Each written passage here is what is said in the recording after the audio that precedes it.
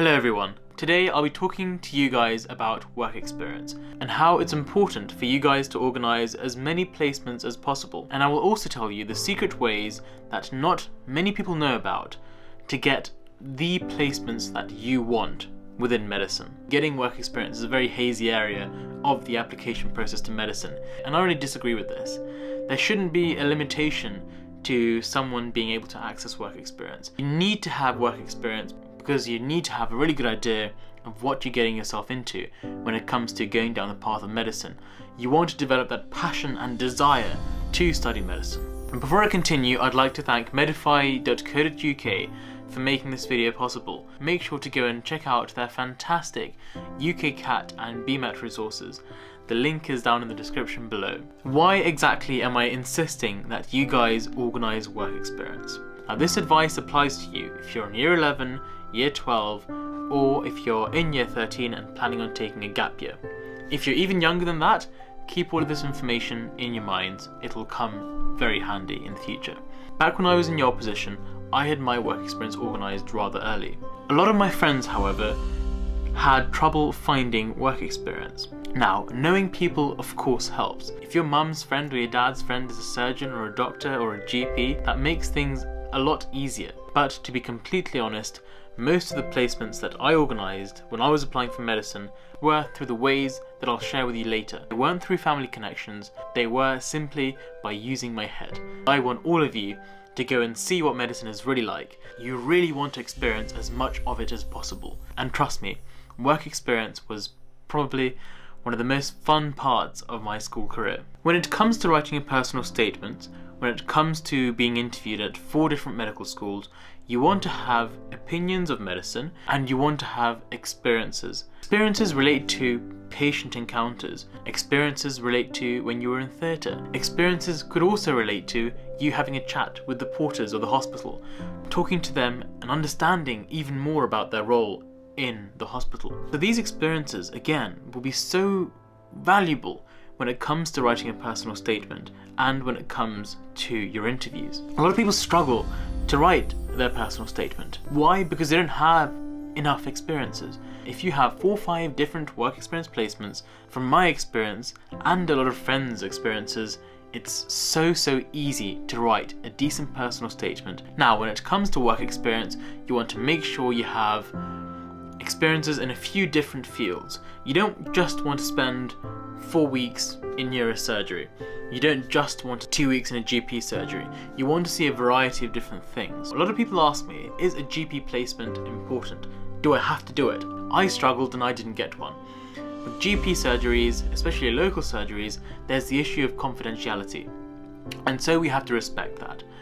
However, what I'm telling you is, you can see pretty much everything that you'll see at a GP surgery if you go to the day clinic department of the hospital. A GP placement isn't crucial. You'll see certain things, yes. You will see how GPs are super important when it comes to primary care. You'll see how they're the gateway to other parts of the health service.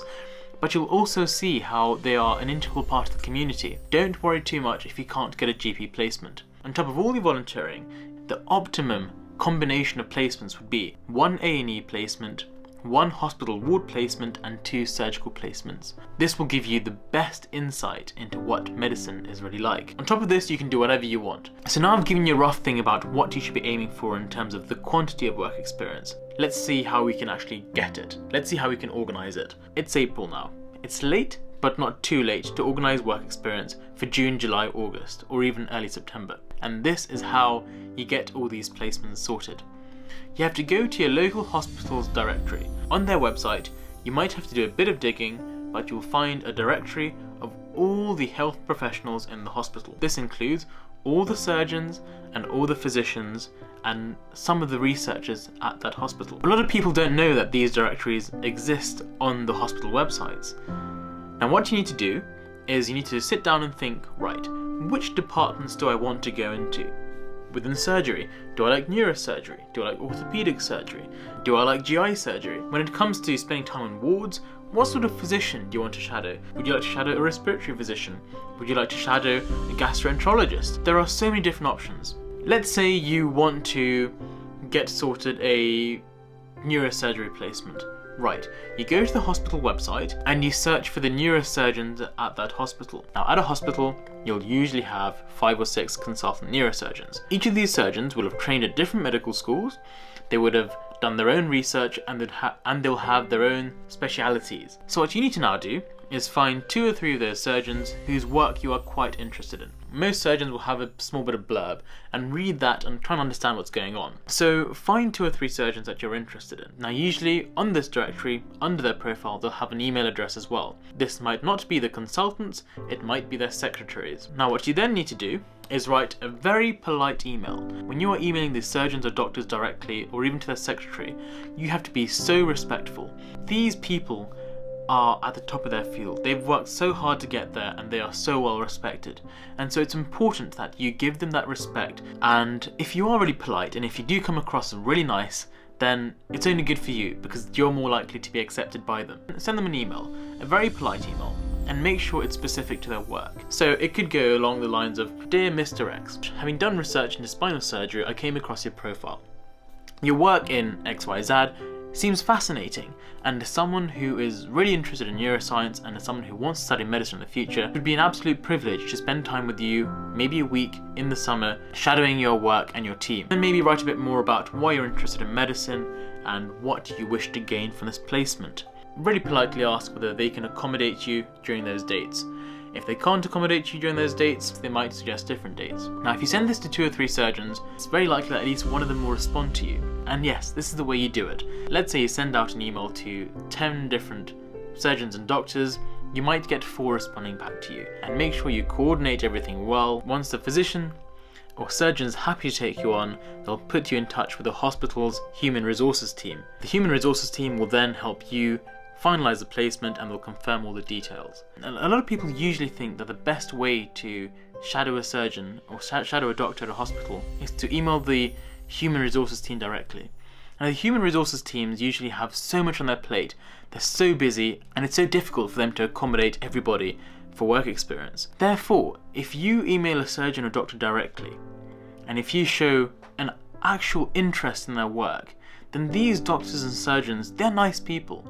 They will want to inspire you further. They will want you to come and spend time looking at them treating patients. So the best way of doing it, once again, is to use the hospital directory. This is the secret, and hopefully you guys will get many work experience placements doing this. So another really good way of getting work experience, and this way is through attending lectures.